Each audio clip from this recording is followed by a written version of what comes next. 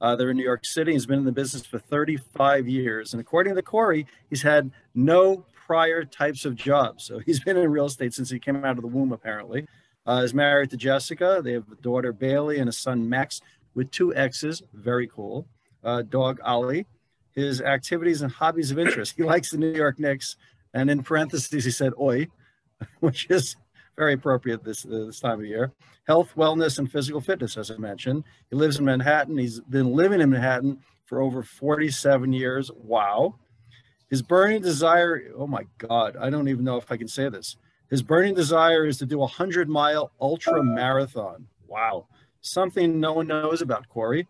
He met Donald Trump prior to his presidency at a party, walked up to him and got a meeting with him 2 days later to discuss a client. He had an additional meeting with him and Ivanka, but unfortunately, no deal. The art of the deal just didn't come through, I guess, Cory. My keys to success for Cory: consistency, reliability, and availability. Ladies and gentlemen, Mr. Cory Zelnik.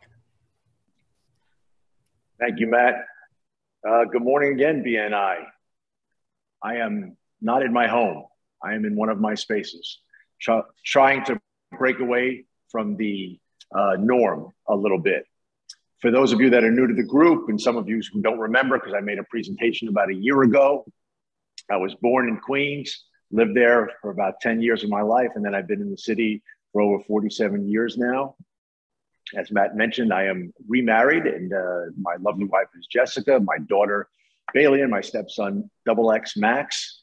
We live up at 79th Street. My daughter is a sophomore at the University of Maryland currently.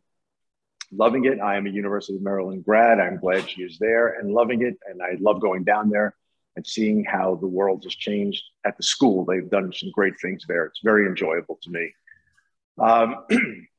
As Matt said, I've been in this business my career. I never really had any other jobs. I stepped right into it accidentally, had my bumps and bruises along the way. Early in my career, I did some brokerage, hit some market situations that I took some serious lumps with, and made a transition to the corporate retail side and worked in-house at CVS Pharmacy at the time. Back in '93, they had no stores here in the New York City metro area. They hired me to do that. And through that, we opened up about 15 stores over the course of 3 years. They did things at a slow pace. I met some people along the way and left CVS, went back into the brokerage business, and got involved with a gentleman named Jeff Winnick, who became my partner. I became his partner. He had a company. And collectively, we did about 200 Duane Reade drugstores over the course of 9 years. It was a wonderful experience. I had the great opportunity to meet a lot of wonderful people on the landlord side. And even with my singular focus on Duane Reade, I met other tenants, and it was wonderful. It was just a tremendous experience learning about the city on a real estate level. It was great growth professionally for me. After about 10 years, Jeff and I had our philosophical differences. And so about 16 years ago, I started my own company, Zelnik & Company, doing the same thing. I represent landlords and I represent tenants throughout the city. We try to lease their retail space, and for the tenants, we try to grow their businesses.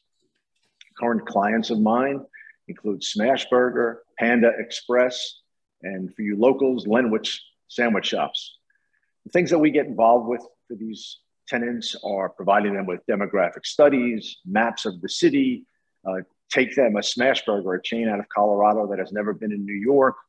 We show them the whole city. We show them their competitors. We show them the best situations for them based on their needs. They want to be where certain people are, whether it's the workforce in Midtown or the Upper East Side. For those of you familiar with the Upper East Side, we took over a former Burger Heaven and we're going to turn it into a Smashburger. They wanted to be busy areas. We put them outside of Madison Square Garden, things like that. We cultivate our day-to-day based upon our clients' needs. We're a service provider. As far as landlords go, we take their space, we rent their space. So I chose this opportunity to try to be a little bit out of the box in terms of this presentation. I am currently seated on the steps within the space at 424 Madison Avenue, happens to be where my office is. I am looking to lease the retail space below my office. This was a former Joseph Abboud flagship. So it's a little bit of a pitch. And I'm going to go off camera for a second so I can show you some things. Bear with me, please. I will show you a little bit of the space as I fiddle with this toy. And this is the kind of thing that we do. We tour tenants around, we show them the space. I know it's very basic, but when we put together a package for the various tenants, we use the video system as part of our marketing. We make sure they get a tour of the space, a little bit different, or not, I should say not so different from touring an apartment when you're out there touring.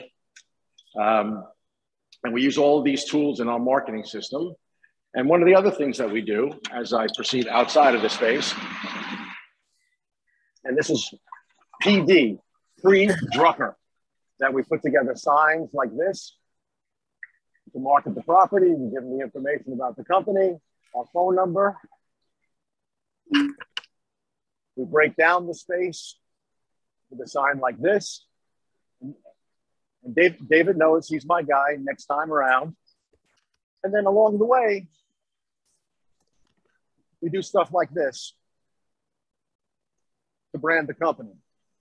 And a lot of this work has gotten us a lot of exposure. As I mentioned earlier, Instagram has been great to us. LinkedIn has helped us tremendously in terms of our marketing. And yes, I am walking down the street. There is a purpose to this walk.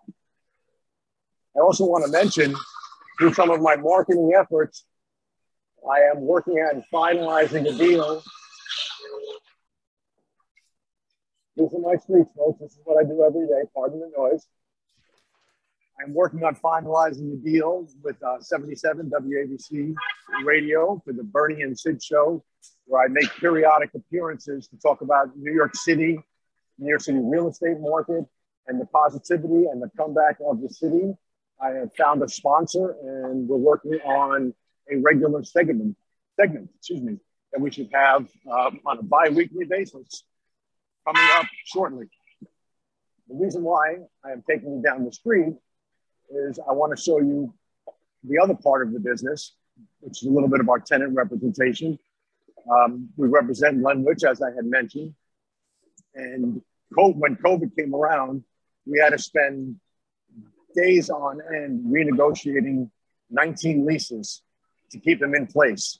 And in some cases, we got challenged by the landlord. They didn't want to help him.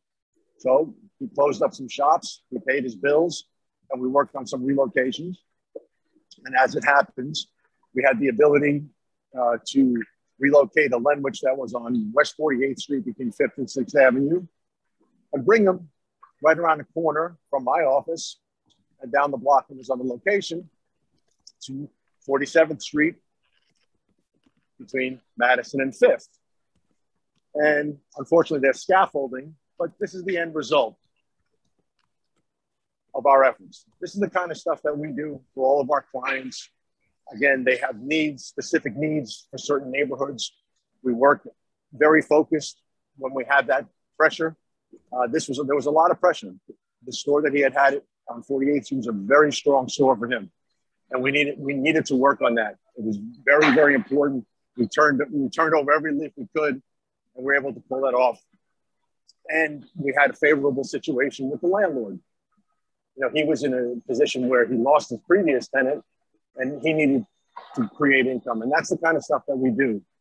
That's our basic day-to-day, is representing the spaces, representing our tenants. Some of the back of the house stuff that we do is just straight up consulting. And sometimes we just don't get paid for it, but we're there. We work through lease clauses to the best of our ability. Again, I've been negotiating leases for 30 years or more, but I do know the line.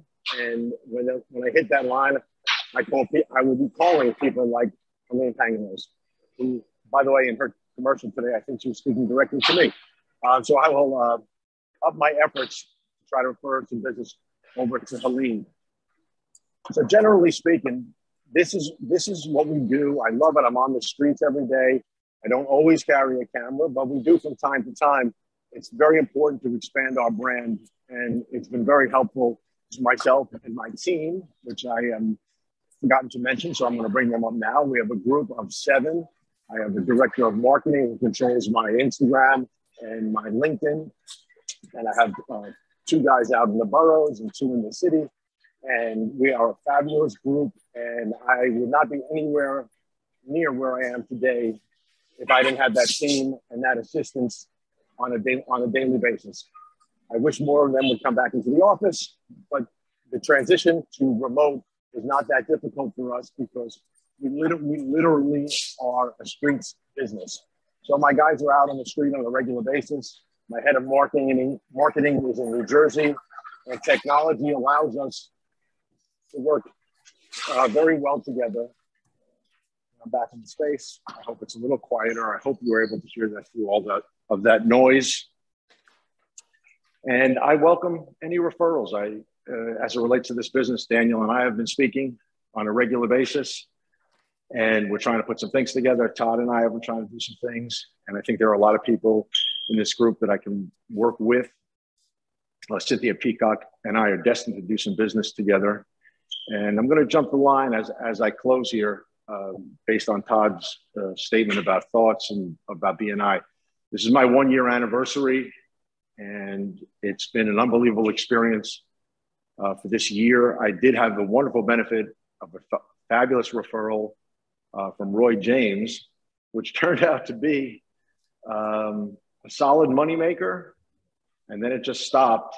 And it's a new thing for my shtick when I'm making a pitch that I've worked through a war. And it's certainly, I'm not fighting it by any stretch of the imagination, but the company he gave me is a Russian-based company. And we did a lot of business with them.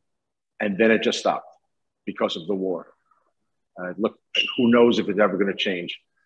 But I do welcome all of the referrals that I have gotten thus far. I hope to turn it into something. And most importantly, a debt of gratitude to a large part of this group that I've become very friendly with. And I look forward to learning more about the rest of you and speaking more to you. And it's just been great. And so thank you very much. That is my presentation. Cory, as evidenced by the galleries clapping and the chat room blowing up, phenomenal presentation, out of the box thinking. You are a marketing guru, and we appreciate